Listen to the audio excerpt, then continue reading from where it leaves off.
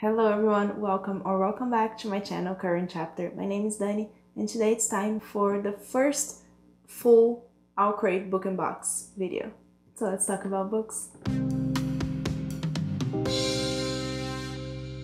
In the first video of the series that I talked about the book The Kingdom of Bag by Mary Lou, I called that the 0.5 in the series because I wanted to wait to see if OWLCRATE would be able to go back to the schedule of shipping the boxes in time, let's say, but I totally understand that they can't.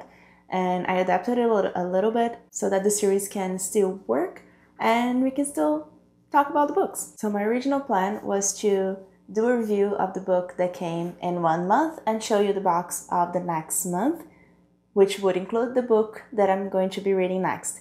But that's not gonna work exactly like I planned, because I don't have that second box yet. So what I'm going to do is that I'm going to review the book that came in April's box and show you what came in that box as well. And the same when the May's box arrived. It's already on its way. It should be here in probably a week. I don't know. The box that I'm going to talk about in this video was called Full Moon Magic, and it was from April. It arrived in the beginning of May. I read the book in May, and I'm gonna show you everything about it.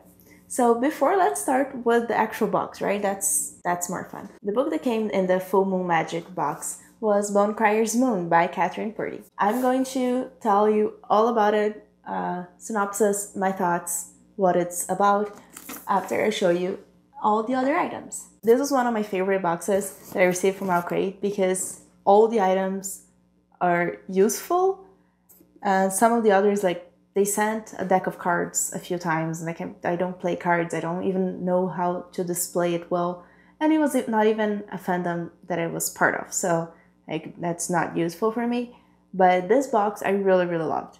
So the first item that it's here on the top is a jigsaw puzzle that has Lupin's character in a very beautiful illustrated print.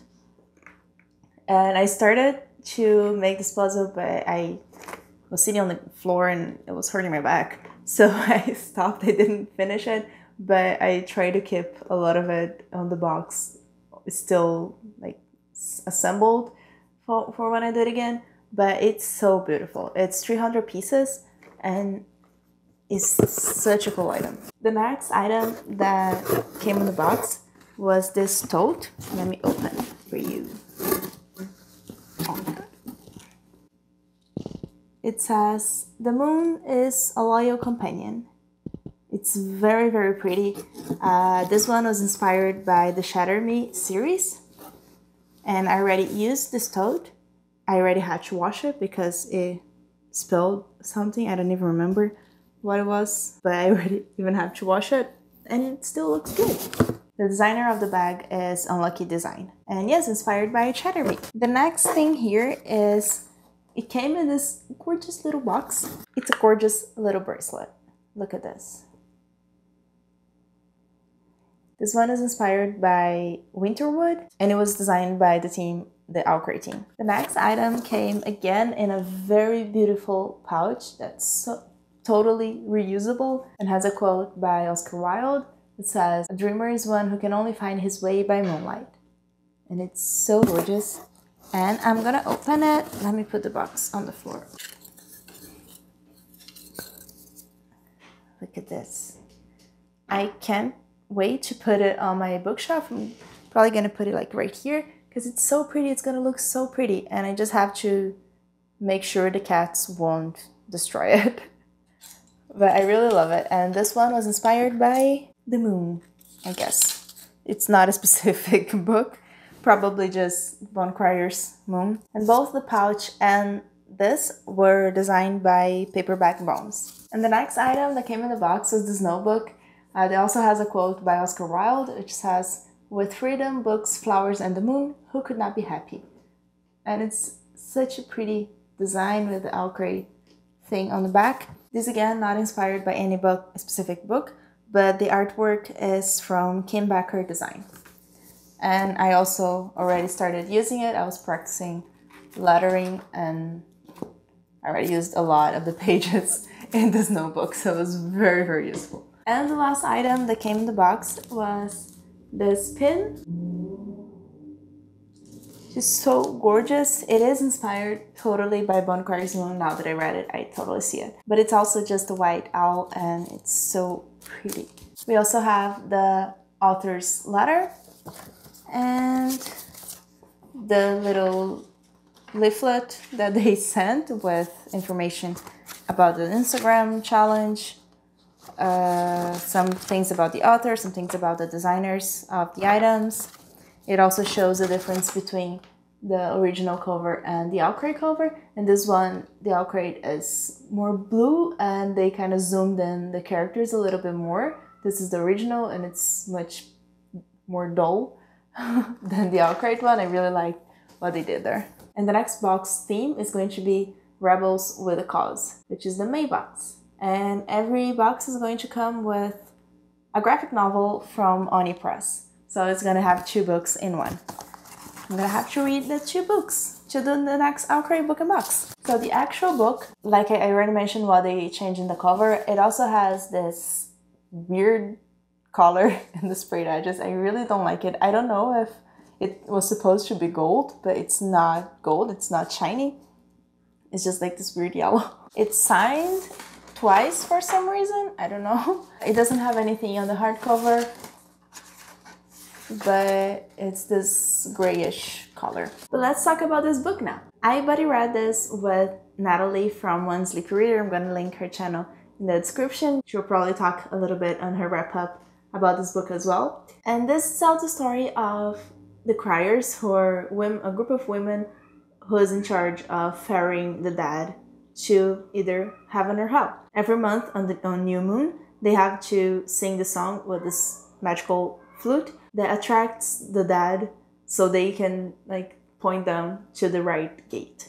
In the story, we have Elise, who is the daughter of the leader of the Bone Criers and who will become herself the leader when her mom dies. And she still has to pass her rite of passage, which for every Bone Crier is to kill their one true love. And we also have Bastien, who is the son of a man who was killed by a Bone Crier because that man was the Bone Crier's one true love. And we also have Sabine, who is her best friend. They do everything together, and she still also hasn't done her rite of passage. One very interesting thing about this book that it starts right in the first chapter with Sabine and Elise is that the Bone Criers have to wear animals' bones, like a necklace or something like that, to get a grace from that animal. So for example, if they kill a very strong animal, they will get very strong when they are wearing that bone.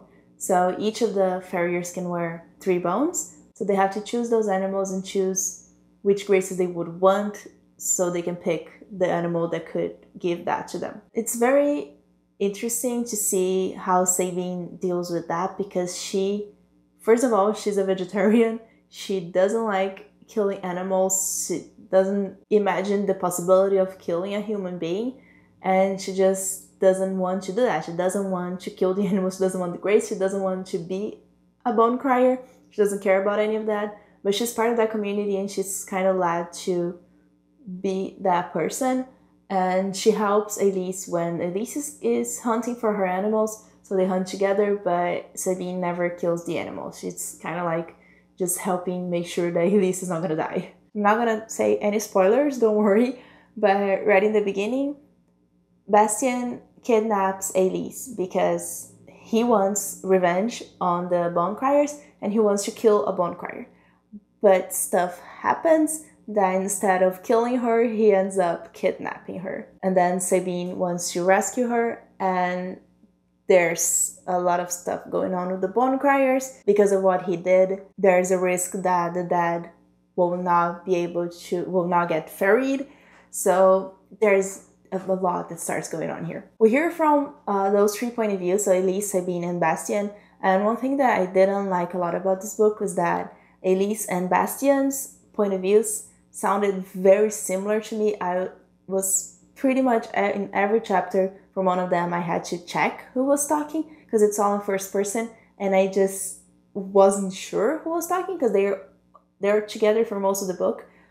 from when he kidnaps her onward. They're always kind of together, so I often didn't know whose chapter I was in.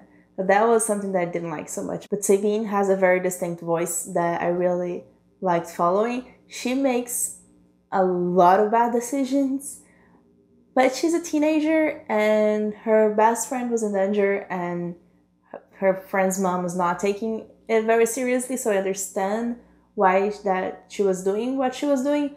Still was very annoying seeing what she was doing, but I really liked her character. But it got to a point in the middle of the book for me that it was not that it was slow. I don't think the book was slow at any point, but a lot of things were not making sense. Why the characters were doing what they were doing, I understood their motivation, but I felt like they were not working towards that motivation in a logical way. So that bothered me a little bit, and I thought that I wouldn't like the book anymore because like this just doesn't make sense anymore for me.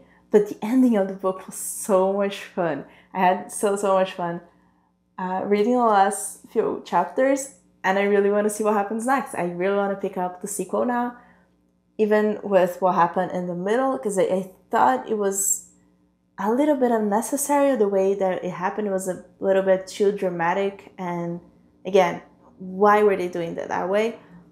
But the ending made up for it, and I really loved it. So I think I gave it 3.5, 4 stars, 4 stars on Goodreads for sure, and I really want to pick up the sequel. We meet a new character also in the middle of the book that's probably going to be more important in the second book, and I'm very curious to see what this character is going to do. I don't know, at this point I'm just trying to make you curious to read it, right? Let me know if you're ready. Let me know what's your favorite item from the box. And I hope you enjoyed hearing more about the OWLCRATE book and the OWLCRATE box. If it was not clear, I really recommend this book. Remember to like this video and subscribe to my channel to see more content from me. And thank you so much for joining me.